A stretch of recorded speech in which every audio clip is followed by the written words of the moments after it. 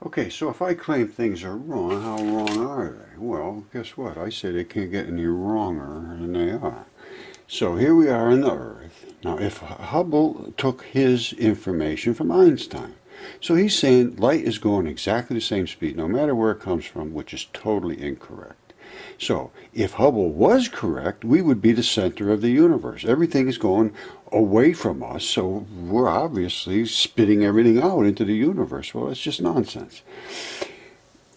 If it's dense here, the light that comes from there will not come at the same speed as it will if it's a very bright spot here and no density. Pew! It's going to shoot out like a bullet. Over here, it's going to just lumber out of there because it's being pulled back. That's the redshift. Yes, there's redshift. No question whatsoever. However, the redshift is dependent upon the mass of the district that it is created from. So if this district is very sparse and it's shooting out exactly a certain frequency of light, it will come fast to us because there is very little to pull it back. If this is dense, it will come slow to us because there is a lot to pull it back. These things aren't flying away from us. The light is simply slowing down. It's so obvious, it's very hard to believe that this has happened, and it's because of Einstein. So Hubble and Einstein were wrong. Light simply slows down. And if that's true, how slow does it get? From where is it coming, and how slow is it? And we are now lost in space. Okay, here comes the important part. 2007. The big discovery came on June 3rd of the same year when the 5 probes serendipitously flew through the breach just as it was opening. Onboard sensors recorded a torrent of solar wind particles streaming into the magnetosphere, signaling an event of unexpected size and importance. The opening was huge, 4 times wider than Earth itself, says Wen-Hu Lee, a space physicist at the University of New Hampshire who has been analyzing the data. Lee's colleague Jimmy Rader, also of New Hampshire, says 10 to the 27 particles per second were flowing into the magnetosphere. That's a 10 followed by 27 zeros. This kind of influx is an order of magnitude greater than what we thought was possible. The event began with little warning when a gentle gust of solar wind delivered a bundle of magnetic fields from the sun to Earth. Like an octopus wrapping its tentacles around a big clam, solar magnetic fields draped themselves around the magnetosphere and basically cracked it open. The cracking was accomplished by means of a process called magnetic reconnection. High above Earth's poles, solar and terrestrial magnetic fields linked up or reconnected to form conduits for solar wind. Conduits over the Arctic and Antarctic quickly expanded. Within minutes, they overlapped over Earth's equator to create the biggest magnetic breach ever recorded by Earth-orbiting spacecraft. The size of the breach took researchers by surprise. We've seen things like this before, says Rader, but never on such a large scale. The entire day side of the magnetosphere was open to the solar wind. All right, the entire day side. Circumstances of the breach were even more surprising. Space physicists have long believed that holes in Earth's magnetosphere open only in response to solar magnetic fields that point south. The Great Breach of June 2007, however, opened in response to a solar magnetic field that pointed north. To the layperson, this may sound like a quibble, but to a space physicist, it is almost seismic, says Siebeck. When I tell my colleagues, most react with skepticism, as if I'm trying to convince them that the sun rises in the west. Here is why they can't believe their ears. The solar wind presses against Earth's magnetosphere almost directly above the equator, where our planet's magnetic field points north. Suppose a bundle of solar magnetism comes along, and it points north too. The two fields should reinforce one another, strengthening Earth's magnetic defenses and slamming the door shut on the solar wind. In the language of space physics, a north-pointing solar magnetic field is called a northern IMF, and it is synonymous with shields up. Right. If it's facing the same field direction as the Earth's field, it's going to impact. So in other words, if you got positive, the positive is going to impact. You got negative, the negative is going to impact. Whatever. But if you got negative to positive, I don't care which one's on which side, they're going to come together. So you can imagine our surprise when the northern IMF came along and shields went down instead, says Siebeck. This completely overturns our understanding of things.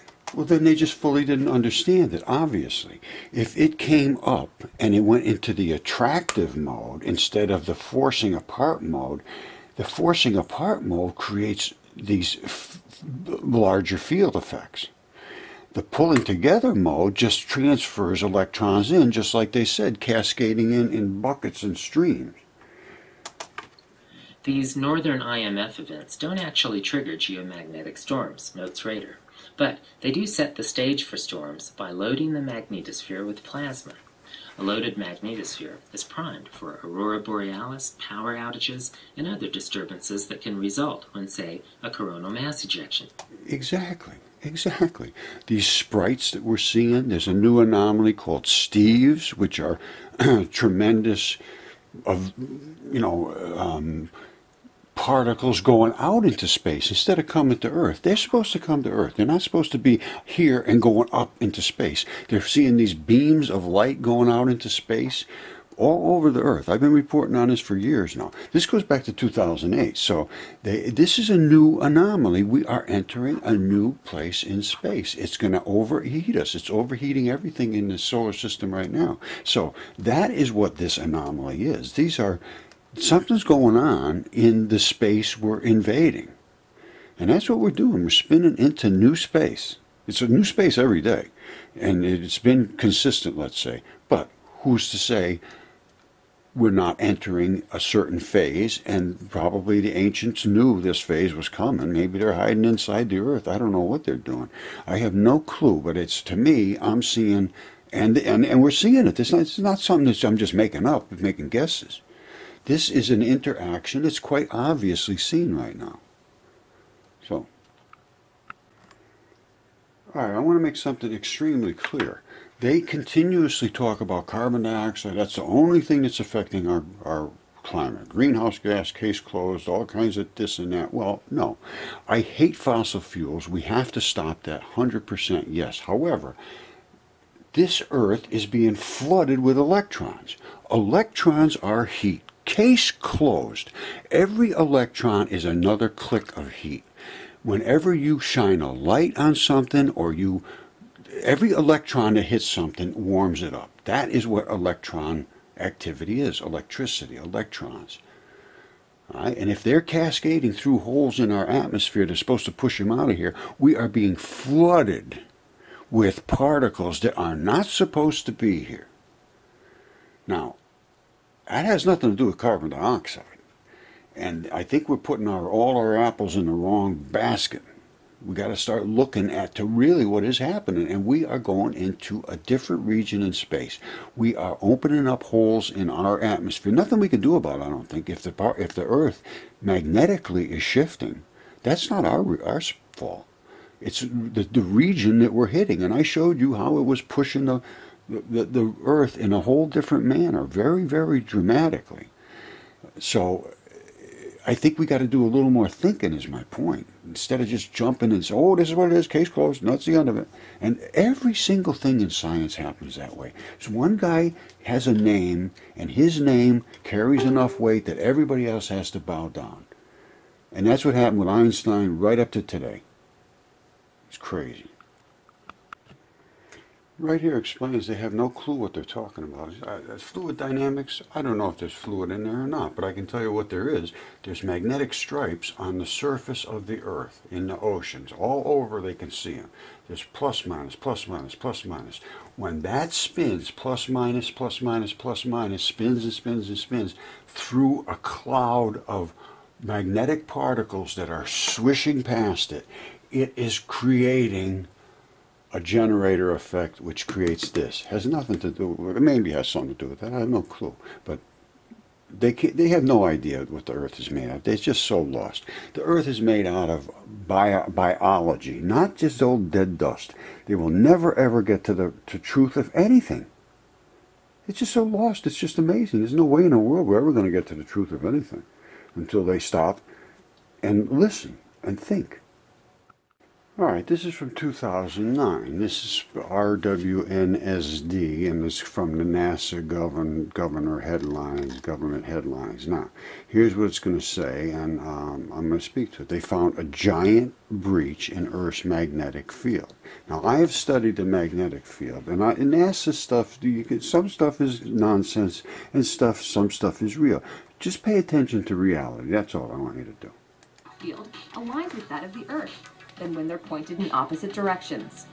In the past, researchers found that the energy from the sun gets into the Earth's magnetic field during periods when the sun's magnetic field points southward. Here we found that the particles get in, the plasma, the particles from the sun, get into the Earth's magnetic field when the sun's magnetic field points northward. All right. There's obviously the polarity. When I'm talking about everything in space is filled with particles. If you have a negative propensity coming this way, Earth has a negative shell around itself. There's just no, that's what happens. The ionosphere is a negative shell. Bam. So you don't have a whole lot of particle interference because they're pushing each other away. Now, if this was positive and this is negative, which it is, that's when your particles enter. For a long time, people have known that the location where particles and energy get into the Earth's magnetic field depend on the orientation of the sun's magnetic field. But they just hadn't realized how many particles get in for the northward orientation of the sun's magnetic field. So what? Okay, just what he said, a northward orientation of the sun's magnetic field.